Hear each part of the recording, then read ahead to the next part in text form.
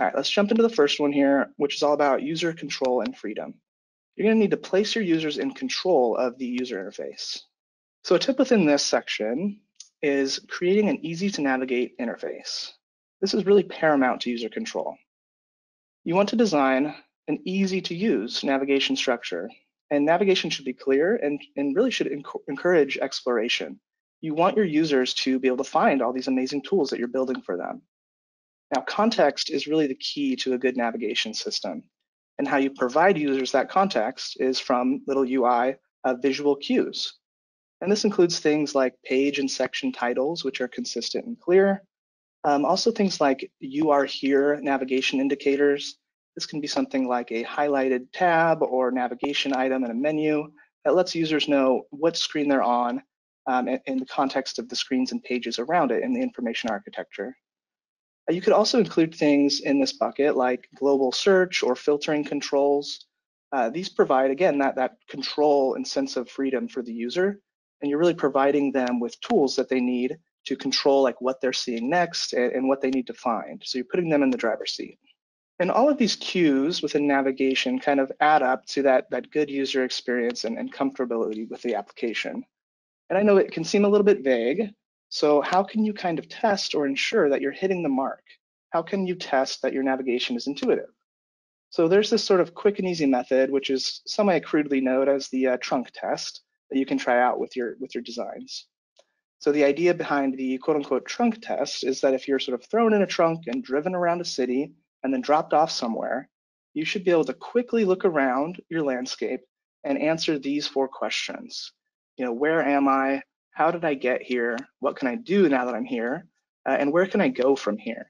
So all of these things should be solvable or provide you the context within your visual landscape and surroundings to answer the questions. So you can try this out by grabbing some low-level screens in sort of dusty corners of your application and run through these questions. And I'll walk through an example like I mentioned shortly with our demo. Another portion of putting users in control is this idea of making actions reversible. So in a perfect world, user actions are reversible and forgiving. So the user should be able to quickly backtrack whatever they're doing. This allows them to explore your application without that constant fear of failure.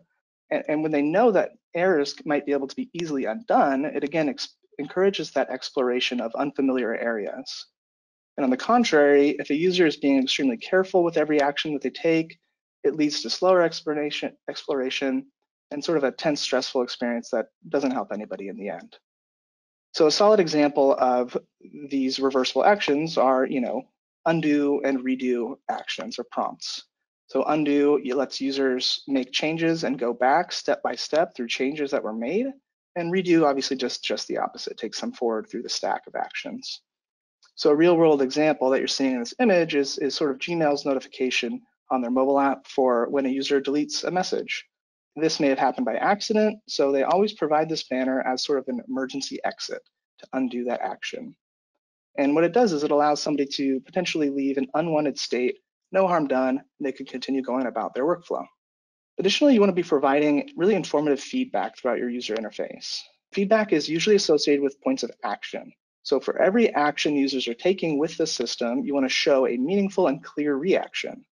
And there's sort of 2 subsets of this where the responses can be slightly different. So one is a frequent action, which happens all the time throughout the application, for example, pressing a button on mobile. So it's essential to provide some indication that that button has been pressed and acknowledged by the system.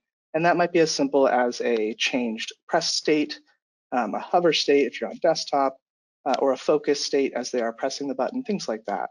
So it's subtle, but it still lets them know that, hey, my button click or press was registered by the app and something is going to happen. And then the flip side of that is sort of infrequent or more significant actions where your response from the UI should be a lot more substantial. So for example, when filling out a password field in the sign-up form, a good UI might inform users of all the requirements for their password and whether they have successfully created a good password yet and can move forward in their flow.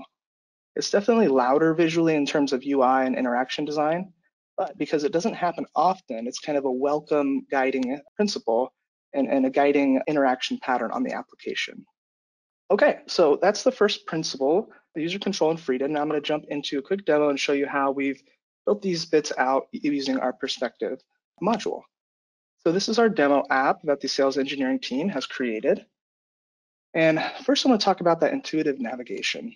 So I'm going to highlight a few ways that this application is intuitive navigationally. First and foremost, just the page titles, right? This grounds users, lets them know where they are. So today's work, this is my homepage, my dashboard, it's clear. If I go over to other main sections of the application, I have that consistently placed page title. Now I know I'm on work orders, and same thing for assets. Additionally, we have global actions, which are always available in the top right here. And these are a good way to let the user know like what global actions they can take from any time. And what they are is important as well. So again, user control, we're giving folks a way to search the entire application to look for work orders or assets. So if I'm looking for, fix, for example, hit enter there, I'm able to quickly get to, where I need to go, and I have that freedom of control without having to muck through navigation and pages and scrolling if I know exactly what I need. So that's a global action. Additionally, we have a global action for, managing authentication states and high level like global settings such as theming.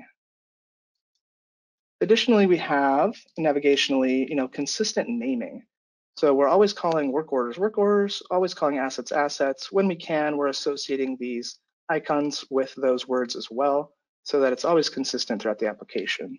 And structurally, you'll notice we have, consistency as well. So there's always subheaders, above chunks of content, and they use consistent use of icons and spacing around them to have that sort of clear visual hierarchy. And finally, I want to talk about the navigation bar. Again, this is a global element. It's always available. And because we have this active kind of you are here UI state when I am within one of these sections, it's always clear, if I walk away and come back or close the app and then come back, which section of the app I'm in, just at a glance. And then let's circle back to our sort of trunk test we talked about for navigation. If we're looking at this screen, for example, can we answer those 4 questions? So where am I? Page title, I'm on the work orders page, and this main nav is highlighted, making it clear. How did I get here? It's clear that this is a top level screen because the main navigation, again, reiterates that as well as the page title. What can I do here? So right away, I know that I have 5 work orders assigned to me, and there's a clear primary action. So I'm able to create a new work order, or based on following mobile paradigms, it's clear that I can click on a work order and dive a level deeper into its details. And where can I go from here?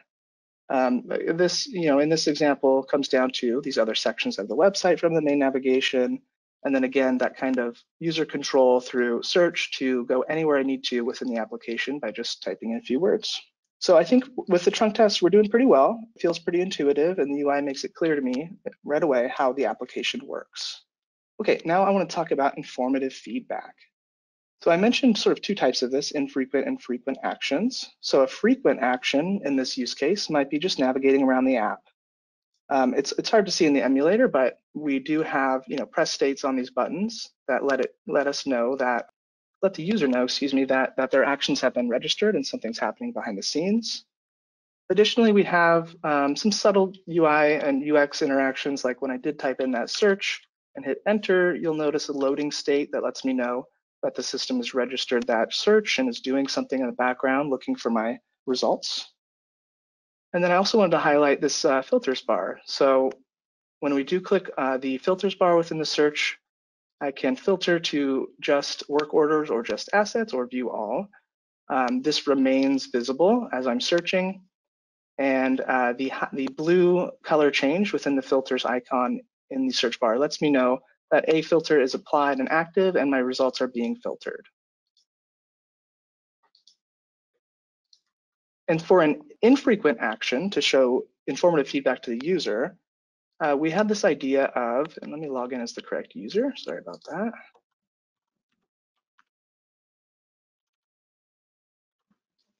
So we have this idea of inline validation. So if I'm creating a work order, let's call it test. I'm the requester, the location is headquarters.